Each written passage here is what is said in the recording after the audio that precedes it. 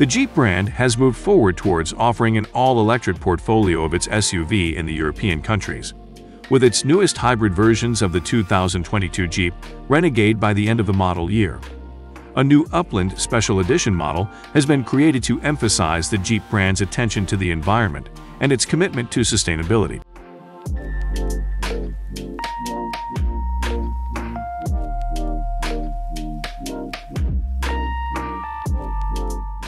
Featuring unique aesthetic details and the use of sustainable materials and eco-friendly paints and finishes, this new Special Edition model will also be available on Renegade plug-in hybrid models. The Upland new model is immediately recognizable for its new and exclusive Madder Azure exterior color and features a two-tone black roof, also sporting a new, more visible, and extensive design specific to the Renegade, 18-inch alloy wheels with a gloss black finish, for an even more distinctive look.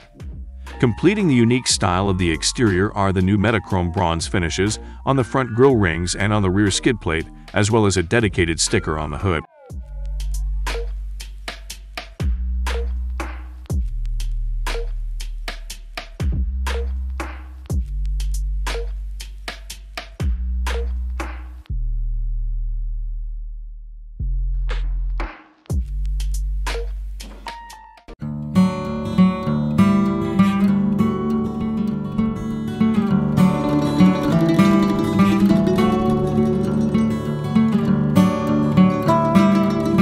Moving into the cabin, buyers will find exclusive sequel seats made with plastic recovered from the Mediterranean.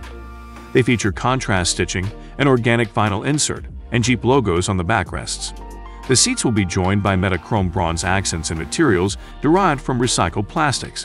8.4-inch Uconnect NAV system with touchscreen, as well as comprehensive onboard and remote connectivity with Apple CarPlay and Android Auto smartphone integration.